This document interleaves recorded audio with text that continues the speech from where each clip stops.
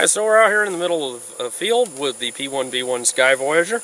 I've not done any of this. What you're going to see are the very first flights with this airplane. So what we'll do is we'll just go through the process of flying it and show you how to do that.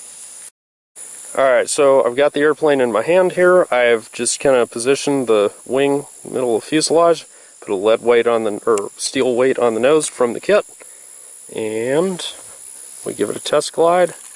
And the glide looks good. It is going to the right. And let's take a look at something here. This one really looks like it may have a little bit of left thrust built in. We're going to give it a few,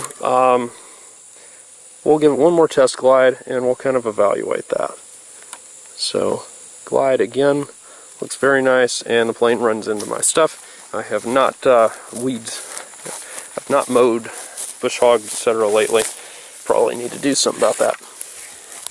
So, what we'll do is we'll hand wind this airplane back up. I'll show you again how I do that, and then we'll give it its first powered flight. Alright, so we are ready to wind it up. So I'm just going to hold the thrust plate in place here, push this forward, and now I'm just cranking away. Now, I should be using a winder and winding it up, but a lot of you are new to free flight and you don't have a winder, so this is kind of what you do. And I'm going to crank in, I don't know, 30 or 40 turns, and we'll see how that goes. So, we got enough to do decently here. And what I'm going to do is press it back and lock it like that. I can pull it forward and it'll turn freely. I'm going to push it back into its little hole, and now it's locked. And now I will lift you guys off of the tripod here, turn my viewfinder around, and what I'm doing here is, I know you're being bounced around. I'm doing this intentionally though, because I want y'all to see if I can do it one-handed. I think y'all can figure out how to do this two-handed. So, yeah. There we go. Sorry. This is hard to do one-handed. I will not deny that. But, there you go. And the airplane is taking off in a left turn at first, and then going to the right, and gliding magnificently. Okay, so we got a flight going. We saw the airplane drifted off to the right a little bit and then to the left. Now, the manufacturer, because he flies competitively, he is going to tell you to trim this airplane to fly in right circles under power and maybe to the left in the glide. Because most of you do not fly competitively and have no idea how to trim a rubber-powered airplane, rather than go through the process of doing it the correct way, I'm going to give you the easy way. The easy way is we're going to make the airplane fly in left-hand circles, period.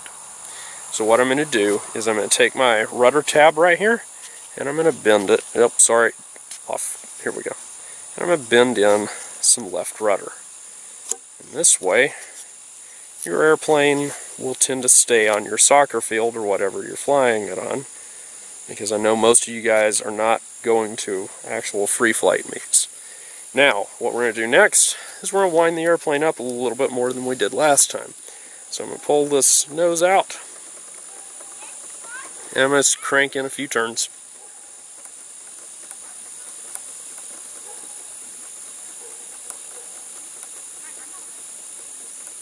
I'm not counting. Y'all can count if you want to. I ain't got time for that. And again, this is the stock rubber. There are no tricks here.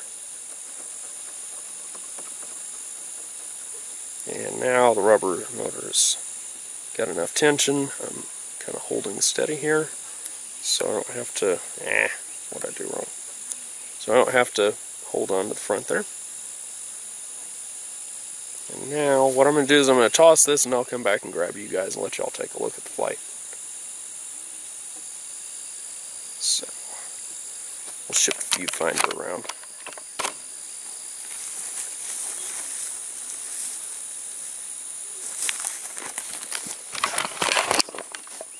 And you can see the plane is circling around in a nice, steady left-hand turn. Click, click, click, come on. There we go. And now we've got our left turn going in our glide. And circles on around. And okay, so we're circling a little tightly in the glide, so I'm going to relax my rudder trim just a hair, just a smidge. Still got about that much in there. You know, if you've never flown a rubber-powered airplane before, frankly, be content with that. I mean, you're getting something pretty sweet. If you have a nice warm day, the flight trim you just saw, honestly, the number of turns you just saw on a nice warm day is enough that you could launch this, catch it in a thermal, and wave goodbye to it directly overhead, as several of my customers have related to me. So what I'm going to do is we're just going to crank this guy up again, and we'll let you see another flight. The trim is pretty well set on this airplane. That's one of the things I like about these, is they fly pretty well right off the board. And really all you're doing is just tuning the circle to keep the airplane from just running off in a straight line. Again, I have not played with the tail settings at all, other than the horizontal tail. I've not shifted the wing around, haven't played with stab tilt. We're just making the airplane go. And what I'm doing right now is just hand cranking in a bunch of turns. Now, one thing you can do to kind of loosen up the strain on that motor is pull it out like that, and then you can crank in a few more turns. So,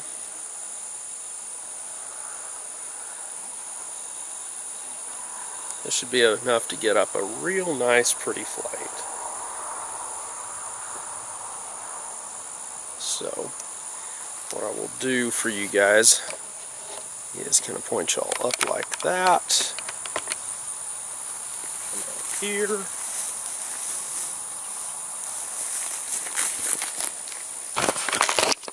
And there's the airplane.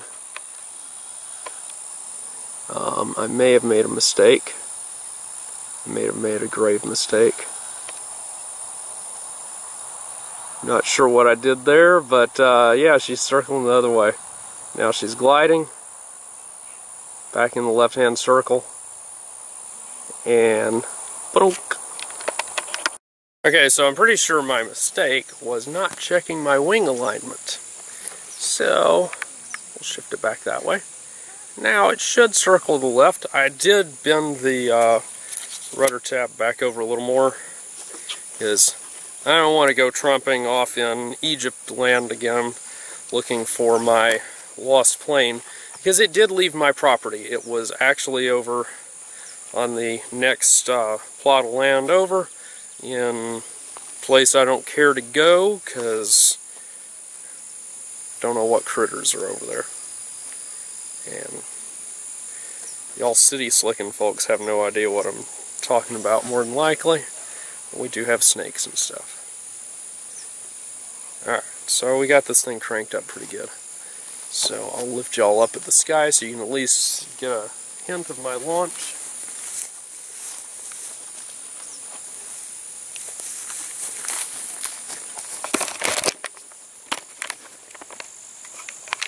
And I did something wrong. I thought I wound that up better than that. Oh well. This is going clickety-click already. But you'll get a decent flight. If I don't get it stuck in another tree. There we go. And a nice glide. I think it's gliding a little nose heavy. That's not bad for getting started. And never mind my shed that's all tore up. So, alright, so we'll toss this up there once more. I bent the trailing edge of the stab up a little bit.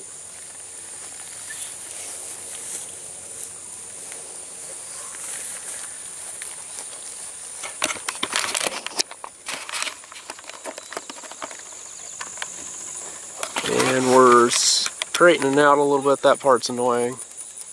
There we go.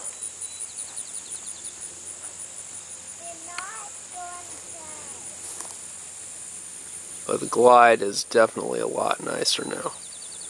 And thunk. Alright, so I got greedy and broke the rubber motor. So I replaced it with 2 loops of 1/8 tan Super Sport. And now what we will do... Daddy. Hi Caleb, I love you. Alright, let me get this wound up. You will see a jump in performance. The FAI rubber is better. That's just the way it is. Like I said, the supplier for this airplane cannot obtain that, so we get them. We're going to start making the rubber available for these, so you don't have to go someplace else looking for it. And my son has a baseball. Kind of. It's a rubber baseball. Alright, let's get this guy flying here. If you notice, this rubber takes a lot more turns. That's simply because this is the best rubber in the world, literally. And so you'll see a jump in performance here. This is the rubber that you lose the airplane on, even in dead conditions. So, we'll point the camera up here a little bit.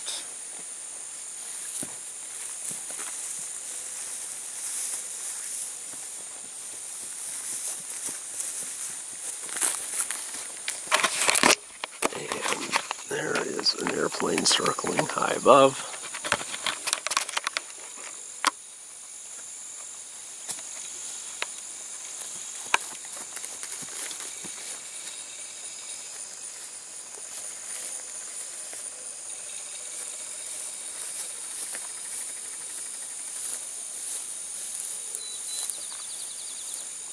This should be a nice long flight if I don't lose it in the trees. See, there's trees right there, and it's kind of drifting their direction.